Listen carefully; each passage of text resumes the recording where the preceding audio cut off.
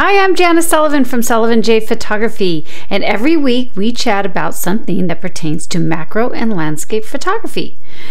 Editing, post-processing, behind the scenes, you name it, we will chat about it.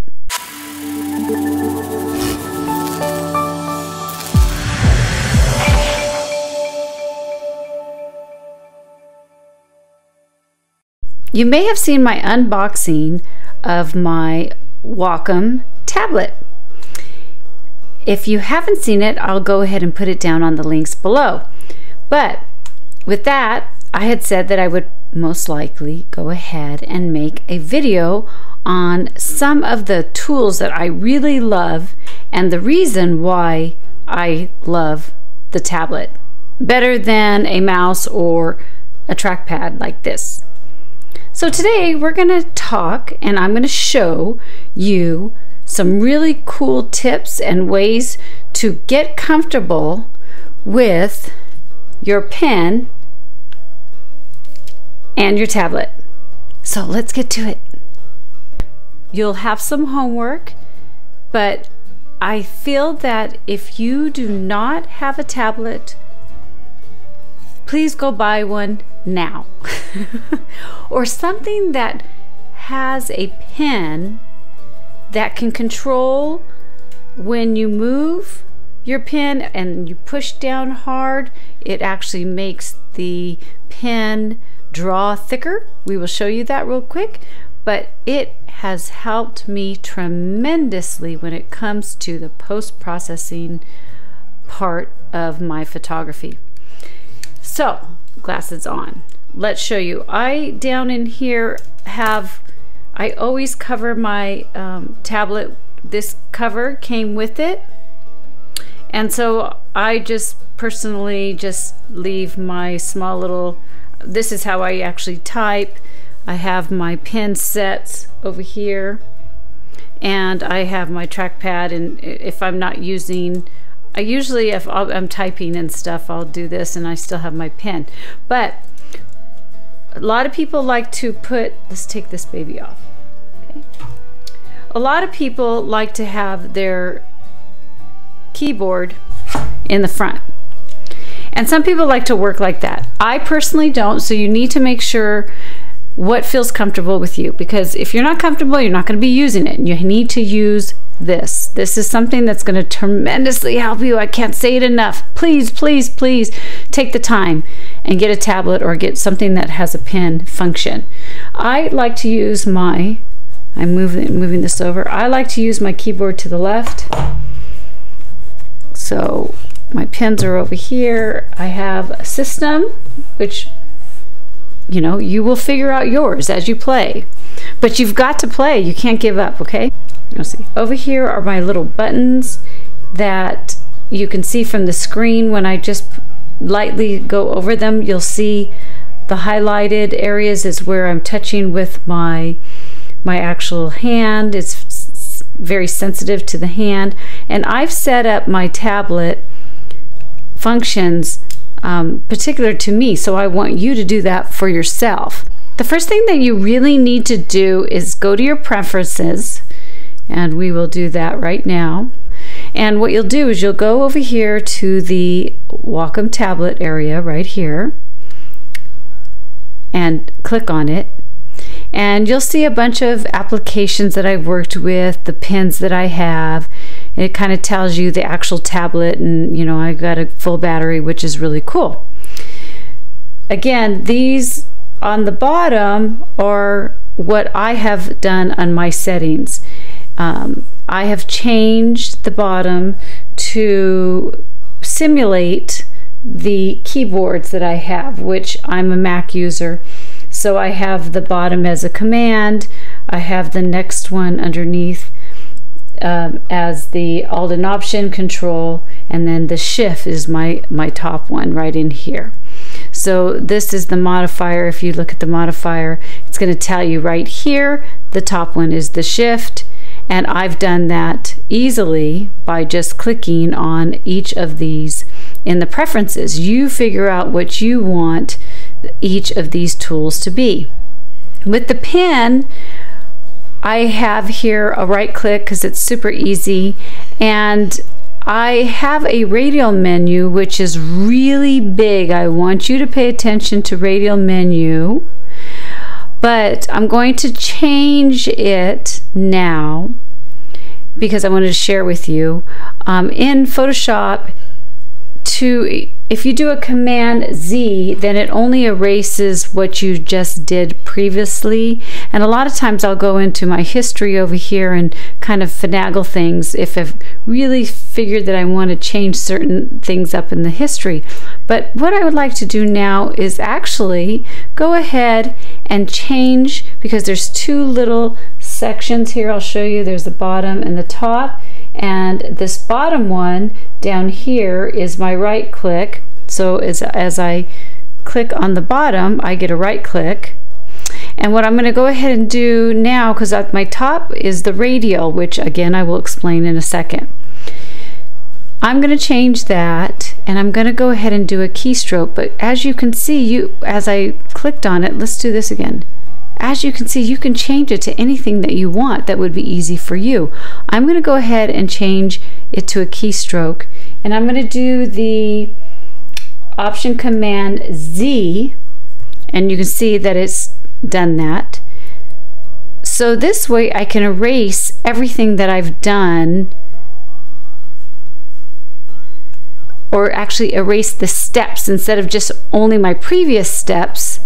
Now I'll go ahead, and now I've changed it, and say that I'm going to change this, or I'm messing this up and I'm going crazy, and oh boy, let's see. Normally I would just do a Command Z, right? And that's all it's doing. But now I've changed it to actually go ahead, and I just hit the top now because I've went ahead and did those keystrokes, and guess what? Boom, boom, boom. Boy, how fast is that? Very easy to do, quick, and it's going to save me a lot of time, and that's what I want. I want more time so I can go photograph. Okay, the next thing that I wanted to really share with you that I feel will really help you is the radial menu.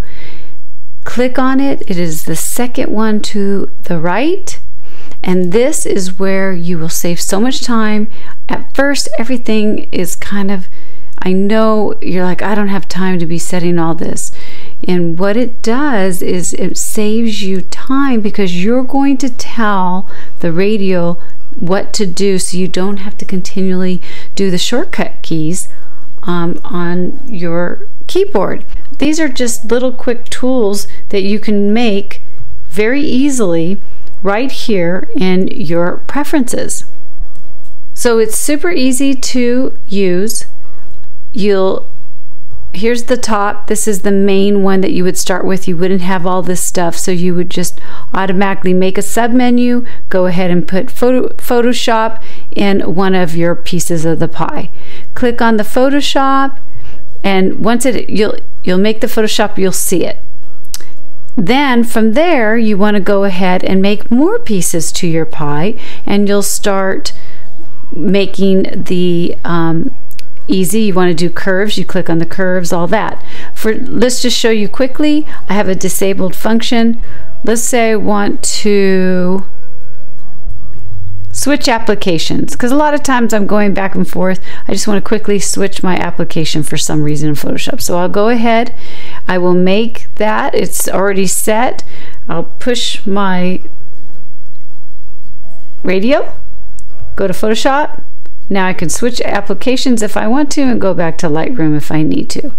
You can also make sub-menus, which is really cool. Say I have the opacity over here in my Photoshop, so I want to make a sub-menu, another sub-menu within a sub-menu. Let's get really complicated. Ahead and made a sub-menu in the Photoshop, and I called it opacity. Then in the opacity, I click on the opacity, right? I made a actual little folder, and each of these I've gone ahead and changed my percentages to my opacity.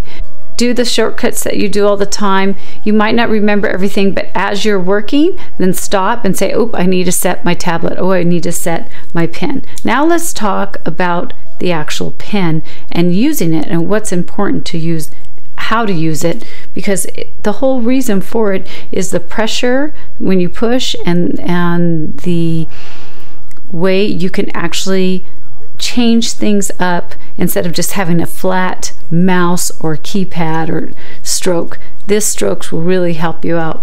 If you want to change any of your pressures and your the way the pen flows, then you can go to Window and you can go to Brush, and over here to the right you can see that shapes and transfers are automatically done, but you can play with these and it will help you get used to the pressure of your pen. Okay, so the next thing that I want to share with you is actually learning how to use your pen. And the way to do that is almost like if you were in kindergarten. So we'll go to that right now. Go over here to the right. We're in Lightroom now. Just go on the internet, grab some dots, upload it. You're not going to do anything with it. This is just for fun. You're going to go to the right, pick a color that you like, something that's really big and vibrant and you can really see. Red is my signature color. We will go with red. I'll change the exposure down so we can see it. And then now what we're going to do is we're going to draw. So we're going to play, and let's show you the very easy hand movements. For me, you have to, it's super, if you go fast, look at him already messing up. It's easier. If you go slow, see how it can be jaggedy, but it's good to play with just marking these up and going actually the opposite direction too. Whoa, so you can see on my left I have a tendency to pull to that side. I also would like you to practice writing your name.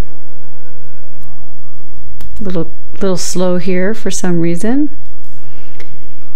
And make X's.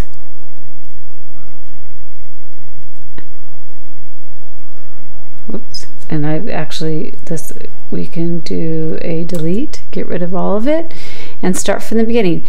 I'm actually doing this for my apprentices, so I've just shared with you briefly how to get started and rocking and rolling with your pen. My apprentices are actually going to get some more goodies, and I feel that that would help them tremendously on learning how to develop their skills when you're actually writing and flowing with the pen. If you're interested in being one of my apprentices, send me an email, Janice at Sullivan J Photography, and we can hook you up. Or you can check it out on my website at Sullivan J Photography.